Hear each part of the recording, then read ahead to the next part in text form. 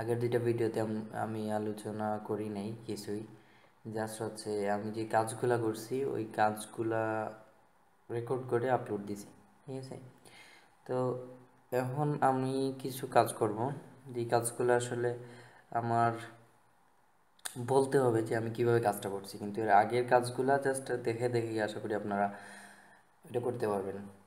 তো ওইখানে আগের কাজগুলো ছিল হচ্ছে লেবেলিং, জাস্ট হচ্ছে ডাটাগুলোকে আমরা লেবেলিং করছি, এখানে ডিসক্রিপশনটা লিখছি জাস্ট। তো এখন হচ্ছে আমরা এই যে স্ক্রিনের মধ্যে প্রশ্ন দেখা যাচ্ছে, এই প্রশ্নগুলো আস্তে আস্তে সলভ করার চেষ্টা করব। তো প্রথমে হচ্ছে আমি যে প্রথম দুইটা ভিডিও আপলোড দিলাম, তো এই আপলোড ভিডিওগুলোতে আছে এই যে প্রথম প্রশ্নটা আছে যে এখানে হচ্ছে কনভার্ট অল সেকশন, যে এটাকে আমরা প্রত্যেকটা সেকশনকে আমরা কনভার্ট করেছি। দেন আছে হচ্ছে before starting work created do file, do ফাইলটা ক্রিয়েট করা আমরা দেখছি ওই ভিডিওতে, ওইখানে আমি কিভাবে ডু ফাইল ক্রিয়েট করছি ওইটা আপনারা অবশ্যই দেখছেন।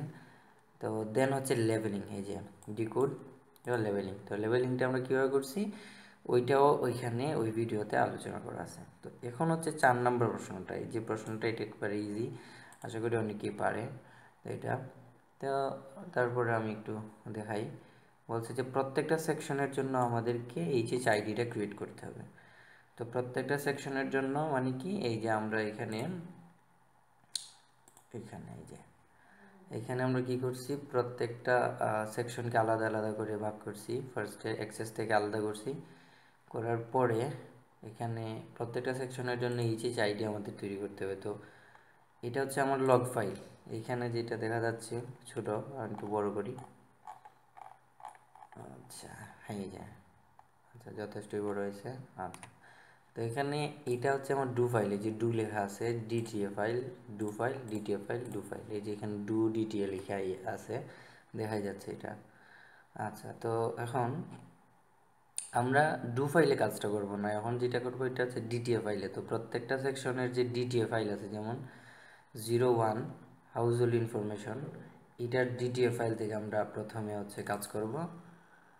তো এটা ওপেন করলাম, একটু ওয়েট করি, এই যে ওপেন হয়েছে, এটা ডাবল ক্লিক করার পরে এটা ওপেন হয়েছে, এখানে আমার এই যে আমাদের ভেরিয়েবলের নামগুলো চলে আসছে। তো এখানে আমাদের এই যে আইডি নামে একটা ভেরিয়েবল ক্রিয়েট করতে হবে, তো এটাকে আমরা জেনারেট দিব, GEN HH ID is equals to কী হবে, PSU প্লাস HH নাম, ঠিক আছে, এন্টার দিব। দেন হচ্ছে আমরা এই যে এখানে আমাদের নতুন একটা HH আইডি নামে নতুন একটা ভেরিয়েবল ক্রিয়েট হয়েছে। তো এখানে এটা হচ্ছে আমরা ডাটা এডিটরে গিয়ে এই জিনিসটা দেখতে পাবো, এই যে এখানে এটা আমাদের প্রত্যেকটা সেকশনের জন্যই আলাদা আলাদাভাবে ক্রিয়েট করতে হবে। তো ক্রিয়েট করার পরে এটাকে আমাদেরকে এখানে সেভ দিতে হবে, ঠিক আছে। এই যে এখানে ওভাররাইট এক্সিস্টিং ফাইল, এটাকে আমি ইয়েস দিয়ে দিব, তো এটা আমার সেভ হয়ে গেল। তো এখানে আমি যে কাজটা করছি, এই যে জেনারেটের যে কাজটা লিখছি কমান্ডটা, এই কমান্ডটাকে কপি করে নিব, কপি করে আমি এই যে সেকশন আছে এই সেকশনের যে ডু ফাইলটা আছে এই ডু ফাইলটা ওপেন করব। ডু ফাইল ওপেন করার পরে এই ডু ফাইলের একেবারে শেষে এখানে গিয়ে আমি জাস্ট এই যে কমান্ডটা লিখছি ওই কমান্ডের কপি করে পেস্ট করে দিলাম। তো এখানে আমরা কমেন্ট ইউজ করব, কমেন্টে লিখবো হচ্ছে এটা ছিল একটা কমান্ড, এটা না লিখলেও হবে, সমস্যা নেই, এটা লেখা খুব বেশি ইম্পর্টেন্ট না। তারপরে হচ্ছে আমরা এখানে এটাকে সেভ দিয়ে দিব, দেন এটাকে ক্লোজ করে দিলাম, এটাকে ক্লোজ করে দিলাম, শেষ। এরকম প্রত্যেকটা সেকশনের জন্য এটাকে ক্লোজ করে দিলাম, প্রত্যেকটা সেকশনের জন্য এরকম করতে হবে আর কি। দেন হচ্ছে সিকিউরিটি, তো সিকিউরিটির জন্য আমি আবার সিকিউরিটির যে ডিটিএ ফাইলটা ওপেন করলাম, দেন এখান থেকে আমি আবার লিখব হচ্ছে gen HH ID is equals to PSU plus হচ্ছে HH নাম, এন্টার। দেন এই যে আমার এখানে HHID নামে একটা নতুন ভেরিয়েবল ক্রিয়েট হয়ে গেলো। তো এখানে এটা আসলে জুম করে দেখানোর সিস্টেম নাই, তাহলে আমি জুম করে দেখাইতাম।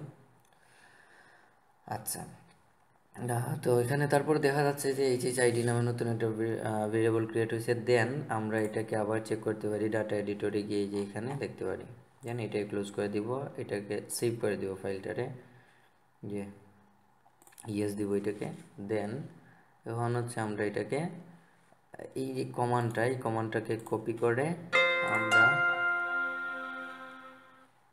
করে জাস্ট হচ্ছে এটার যে ডু ফাইল আছে, যে সিকিউরিটি ডু ফাইল আছে আমার, এই সিকিউরিটি ডু ফাইলটা আমি ওপেন করব। করার পরে শেষে গিয়ে জাস্ট পেস্ট করে দেব, তারপরে সেভ। এই যে আমি সেভ করে দিলাম, দেন আবার ক্লোজ। তো প্রত্যেকটার জন্য এটা এরকম কাজ করতে হবে আর কি, ঠিক আছে। তো আশা করি বাকিগুলো আপনারা নিজেরাই করতে পারবেন। ধন্যবাদ এই ভিডিওটি দেখার জন্য।